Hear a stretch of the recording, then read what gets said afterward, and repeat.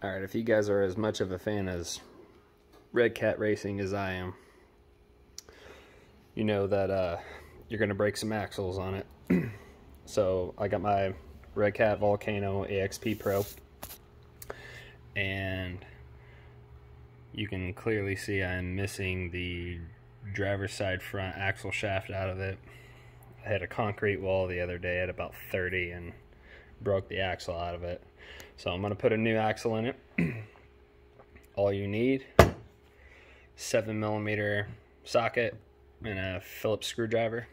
I do have the aluminum control arms on mine.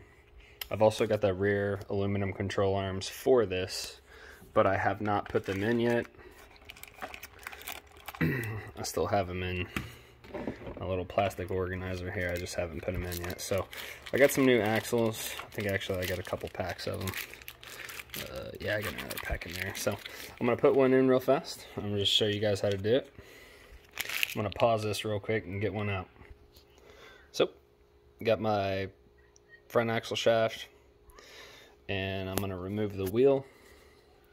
All you need is your 7mm socket to remove the front tire.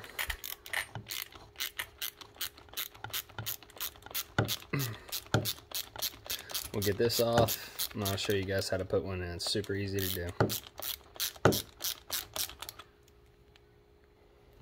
So I have my nut off of my front tire here. Just going to push on the center shaft. I'm going to pop this tire off here. And what we're going to do is we're going to come to our front lateral link here, and we're going to take this Phillips head screw out of it. We're going to pull this out. Alright, once you have your upper lateral link disconnected, that gives you the ability to just kind of move your front hub here to where you need it. And what you're going to do is you're going to take your front axle shaft assembly. You're going to maneuver it in here like such. I hide mine up back behind the shock here. And then you're going to want to make sure there's grooves. Let me see if I can get this on video. There are grooves in your front hub assembly here to where the nipples of your axle shaft, they slide into. So I'm going to slide this into my front hub assembly. And then that shaft will push all the way down in there as such, and you can see that groove on the top there. It just lines up.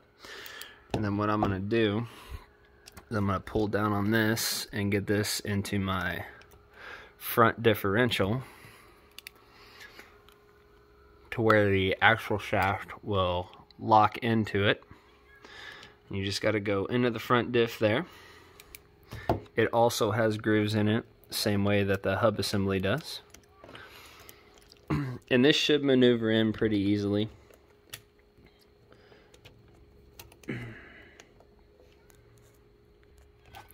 So I've got it locked in to the front diff there.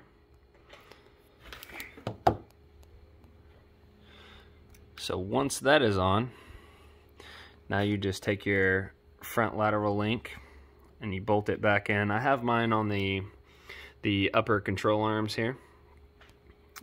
Seems to ride a little bit better with the upper lateral links being bolted into the upper control arms on the top bolt. So I've got my upper lateral link screwed back in, and all I got to do now is put my tire back on. And if you haven't done this yet, you have a hex nut on your hub here, on your eccentric, and on the back of your wheel here, you can see that it has a was that a hexagon shape, and that will lock onto your hub here, which is also just a regular nut shape. And you get that put on, bolt your wheel back on, and you'll be good to go. And that's how you replace a drive shaft. So correction of that, I said drive shaft, that is a axle shaft. That's how you replace one of those. Then just bolt your wheel back on and you will be good to go.